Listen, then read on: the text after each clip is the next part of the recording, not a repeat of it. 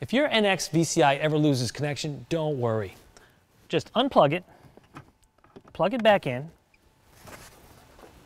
and hit the reset button, and it will reconnect automatically. Switching to a wired connection for SOD, plug the USB in first.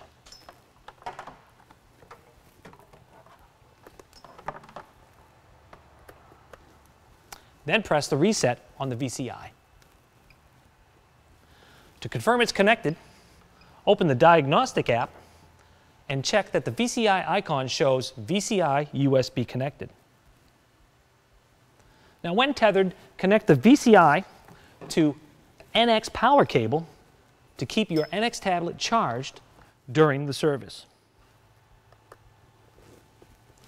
Now when you're done, you just unplug the USB.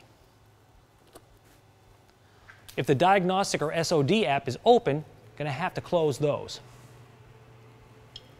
Then press reset on the VCI and you're back to wireless.